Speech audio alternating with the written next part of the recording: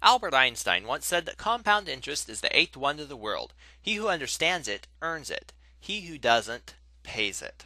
Well, what is compound interest? Over here on the right, we have an example. Starting out with $1, we let it double, 100% compounding interest, and at the end of one period, it's now $2. Doubles again at 100% compound interest. At the end of two periods, it's now $4. Repeat this process 20 times, and you'll have $1,048,576. That's the power of compounding interest. Now, of course, whoever sees 100% compounding interest in the real world? So let's look at a realistic example here. We're going to look at the banking equation. In the banking equation, there are savers that put money into the bank. They're saving money. The bank doesn't let this money just sit in the vaults, though. It turns around and loans it out to borrowers.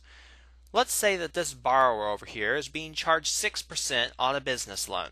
As he pays this loan back, the bank takes some of the interest and uses it to pay, maybe 1% back to the savers over here, and the rest of the money, after covering the operating costs of the bank, goes to the shareholders who put up the capital to start the bank.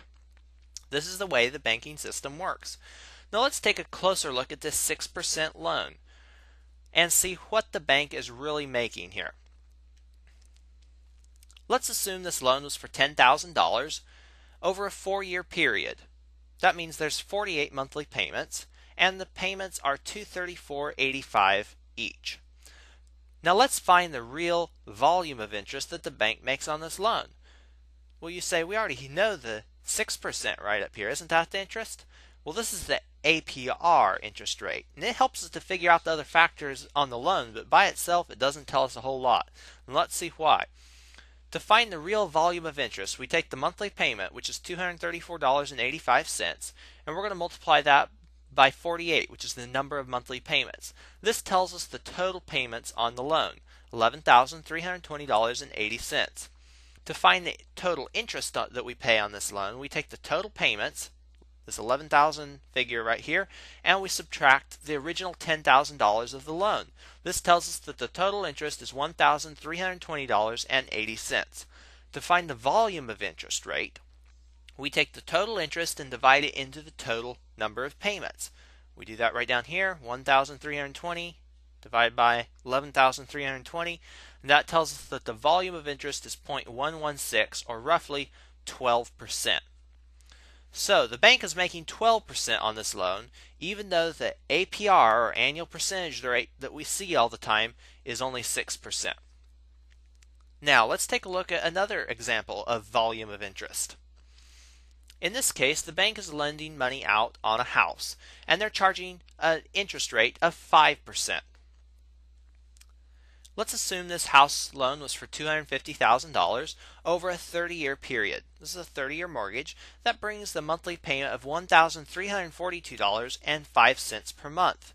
To find the volume of interest on this loan, we go through the same steps. $1,342.05 a month times the 360 monthly payments gives us the total payments that we'll make on this loan, $483,138. To find the total interest, we take this number and subtract the original amount of the loan, $250,000, and we get $233,138 as the total interest on the loan. To find the volume of interest, we take the total interest here and divide by the total payments, and we get 0.4825. That means a roughly 48% volume of interest. Is our math correct on this one? Well, let's check it here and find out. I'm going to pull up the HP12C calculator, and we're going to check our math here. We enter the $250,000 of the mortgage. We're going to put this in as the present value, and the interest rate was 5%. We adjust that for monthly compounding, enter that in, and the term was 30 years. We adjust that for the number of monthly payments, 360, and then we calculate the payment, $1,342.05. Now we take this payment and multiply by 360, and that gives us the total payments, which in this case are $483,139.46. The extra $1.46 here comes from the fact that the calculator is using the full payment amount instead of rounding off like we did here on the screen. Now, to find the total interest, we take this number here and subtract the original principal, $250,000. This tells us that the total interest is $233,139.46. All right, so to find the volume of interest, we take this number and divide by the total payments, $483,139.46. Divide, there's our 48% volume of interest. Our math is correct. So this is volume of interest, and this is one of the ways that banks make money. Now let's look at the second way banks make money. Here we're back to our banking equation, and here's our 6% loan. This was a business loan here that we just looked at, and as the borrower pays this loan back, he's sending monthly payments that are coming back to the bank. So the bank has some extra money here now. Now if the savers haven't taken out their money over here, the bank can take some of this monthly payment that comes back from on the business loan here, and they can loan it out to someone else. Let's say they're going to loan it to this gentleman at 12% on a credit card. As this gentleman pays his credit card back, well, the bank has even more money here now that it can use, and it can turn around and loan it out to a gentleman that's buying some cars. Maybe they're going to charge him 3%. He pays that loan back. Now the bank has even more money that it could continue loaning out. And let's say it's going to loan it out for a house. Loan repayments are also coming back on this. The bank is continuing to use all this incoming money now in order to pay the savers their 1%. They still only have to pay the savers 1% because this is the same money that the bank is using over and over again. And then that results in all the more profit for the shareholders of the bank.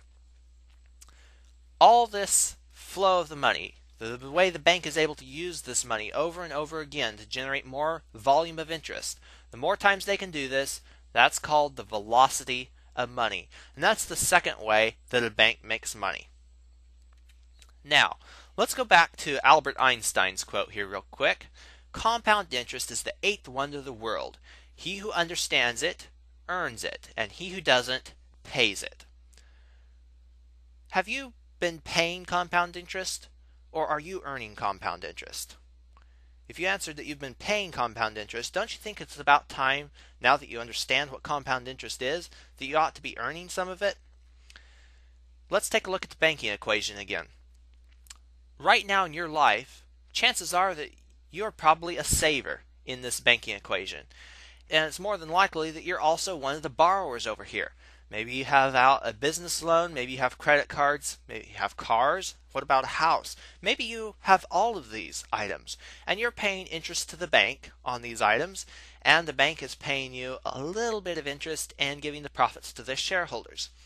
So what do you need to do? Well, looking at this example here, it's quite obvious that you should become the bank also, because then you'll be making the profit that the banks are making on you right now.